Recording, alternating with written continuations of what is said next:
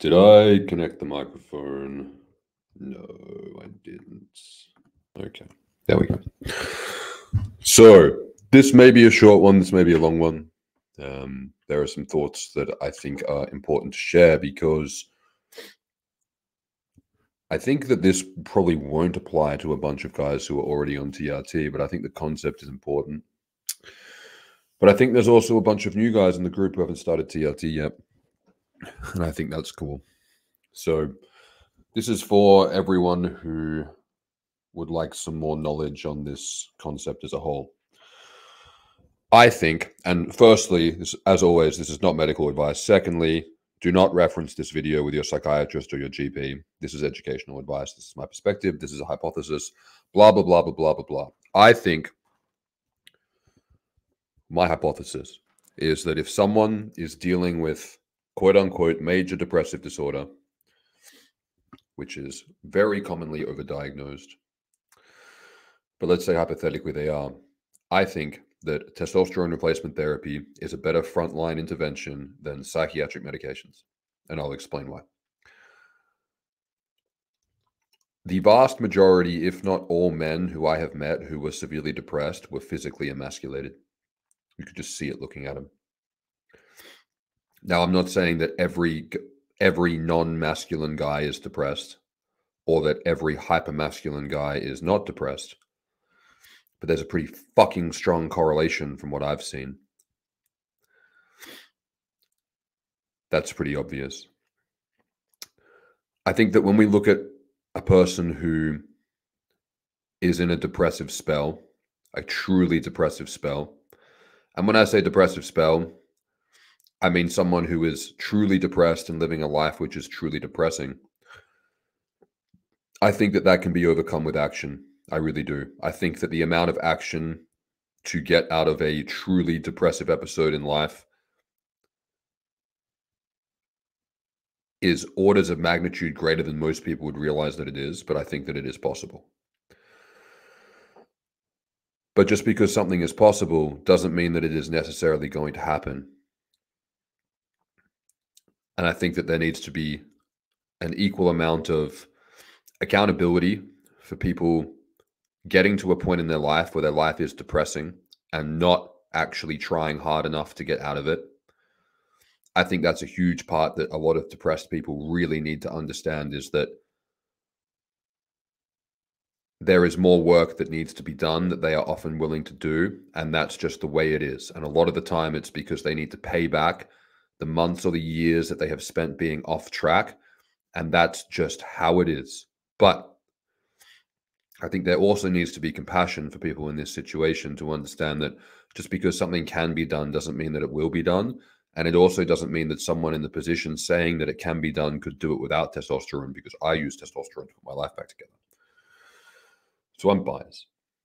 But if I'm in a situation objectively, and I'm speaking with a client who is severely depressed, whose life is off track, who is at the point where they need an intervention, and I think that it's great that men can get to a point where they can ask for help.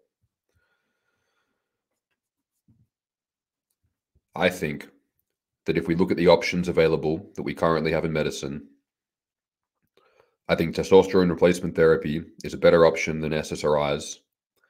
It's a better option than stimulants like dexamphetamine. It's a far better option than something like Wellbutrin or bupropion. All of the options former are better options than antipsychotics. And I think if we looked at niche pharmaceutical options for major depressive disorder, like dopamine agonists, I think that testosterone is a safer, better, and overall healthier option than all of the above. We know that the monoamine hypothesis of depression is bunk. We know that people who are depressed are not deficient in serotonin. And the fact that the majority of psychiatrists and the Western medical system at large still treats depression via this hypothesis is absolutely fucking retarded. And it also shows that science and pharmacy don't have a lot in common. And I think that's a pretty crude wake-up call for a lot of people to understand that the medical industry is written by the medical doctrines are written by the pharmaceutical industry, And the pharmaceutical industry lobbies the government to be able to have the power to dictate how medicine works. Medicine is less about healing people in the West as it is about selling pharmaceuticals. And I genuinely don't think it is in anyone's best interest for fighting age men to be happy, healthy, and capable. So there's that. I think that depression is a very difficult thing for a lot of people to deal with because it's a holistic problem. And a lot of the time it comes from the consequences of a string of actions of either failure or failure to act and the resulting self-esteem issues and life getting off track as a result.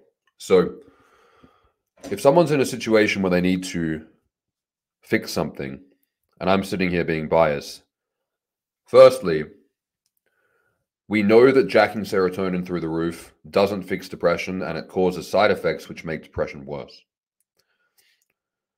Tricking the brain into thinking that you're doing better than you are via increasing serotonin doesn't actually lead to constructive behaviors that resolve the depressive environment.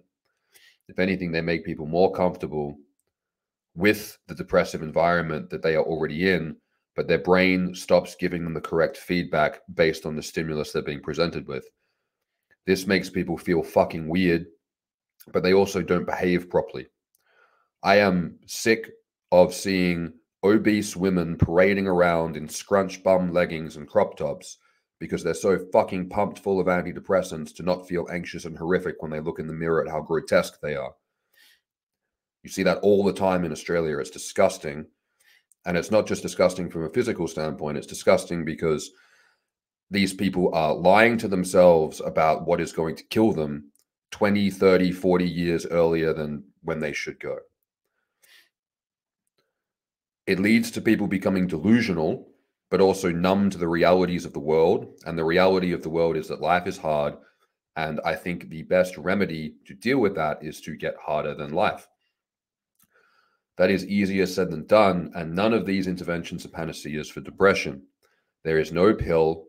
There is no supplement. There is no magical intervention that you can make that is going to make you happy all the time, or that is going to fix your life unless you win the lottery and have good financial coaching to put your shit together, which is very, very unlikely. So if someone's at the point being like, well, what's the best tool that we have in the toolbox to make an intervention with? I think it's TRT. Unless that person naturally has robust testosterone levels, which would be a needle in the haystack. It would be very rare. So my proposition as a hypothesis is that if someone has average testosterone levels, let's say a free testosterone in the 400s, not hypergonadal, but low normal, I think that they stand more benefit to doubling their testosterone levels from average to exceptional than they do from jacking their serotonin or dopamine to 10 to 100 times the natural concentration of their brain.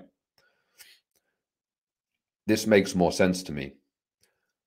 And when you look at the side effects of TRT in terms of the behavioral side effects or the patterns that come from that, a stronger predisposition towards exercise, more resilience, more bravery, less stress, better physical metabolism, less inflammation, cognitive protecting, cardioprotective, prostate protective, pro-sexual function, it shits all over the pharmaceutical interventions by a long shot. It just doesn't make anywhere near the amount of money.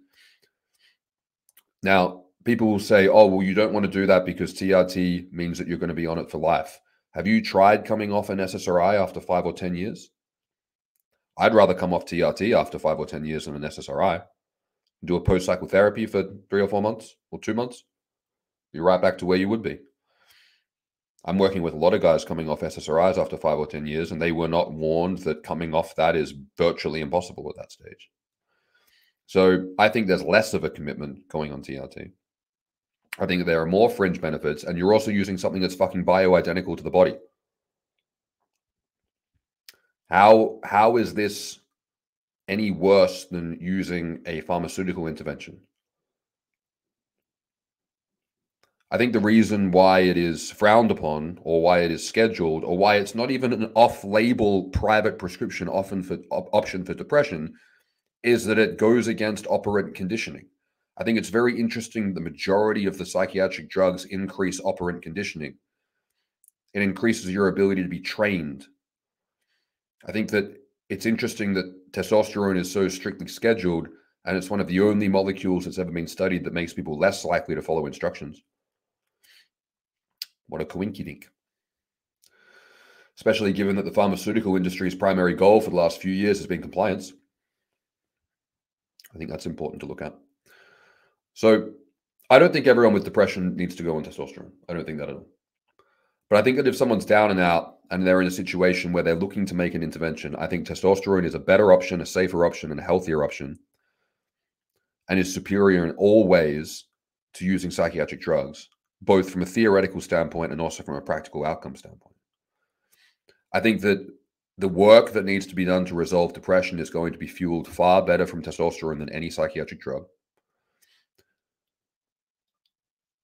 And of course, there will be reasonable arguments to the contrary, particularly if someone is more prone to developing side effects on TRT because of diet and lifestyle problems, which come secondary or as a primary cause of the depression in the first place.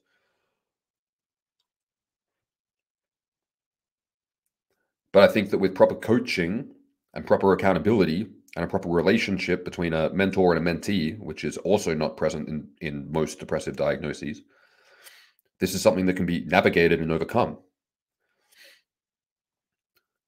So if I was to be counseling someone who was starting testosterone for depression, I would add the following supplements. I would add a good dose of an organic greens powder. I would add organ capsules. I would add a high dose of omega-3s. I would add glutathione. I would potentially add phosphatidylserine, CBD, and melatonin. I would be hitting them from all angles to support all aspects of improving their physical and mental health with mobility work, regular cardio. So whether it's walking or cardio machines, whatever the fuck they're going to do, I don't care. Getting outside in nature, regular listening to podcasts or audiobooks, things that actually stimulate neurogenesis, things that actually make people learn more, things that inspire people. I would encourage them to spend more time with the people who actually have their best interest at heart, which often doesn't mean their friends. Often it means their family. But if your family's full of dickheads, it might mean your friends. But keep in mind that a lot of depressed people's friends are depressive assholes as well who want to drag you down with them. So might be time to cut some people loose. I would encourage them to do some form of introspective, meditative work.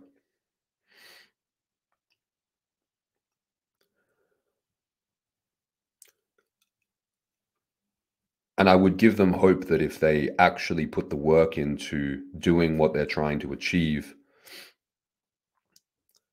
that at the end of the day, it can get better, but it's going to take a good amount of time and a good amount of work. But there can be a relationship with someone who will guide you, who will not talk to you endlessly about your feelings and make you even more self-obsessed and selfish than you were in the first place, which is probably what got you off track, right?